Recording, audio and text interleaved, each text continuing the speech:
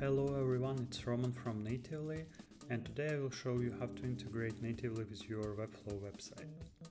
As you can see, I have already created my application on Natively platform, added a Webflow URL of my website, and also set up the push notification with a OneSignal account.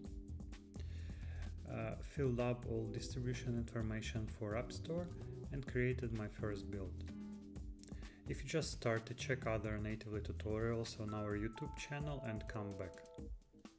Okay, let's start. On the right side you can see a live recording from my iPhone, so we can check how the app works on the real device. Let's run our app and see what we got. Natively displays a mobile version of our website and everything works pretty smooth. If you need to make any changes, it will be directly displayed in the app without rebuilding your application. For now, we don't have any native features integrated yet, so let's do that for push notification. Navigate to your Webflow editor, go to the project settings and click Custom Code tab. In the head code, you need to insert the code from our documentation. You can find it in How to Get Started section. At that point, we have added natively SDK library to your website and implemented natively onload function. After that, we need to add an instance of natively notifications class and then call request permission function.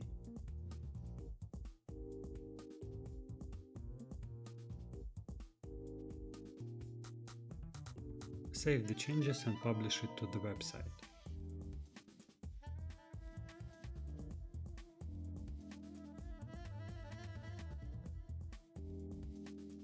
As you can see, system requested notification permission as we have implemented in our natively onload function. Let's allow it and continue. Now we can switch to the OneSignal dashboard and send a new push notification. Fill out the full information and click Review and Send. The notification was successfully delivered to my phone. It didn't show the top banner because I'm actually recording that. And thank you for watching this video and have a nice no coding.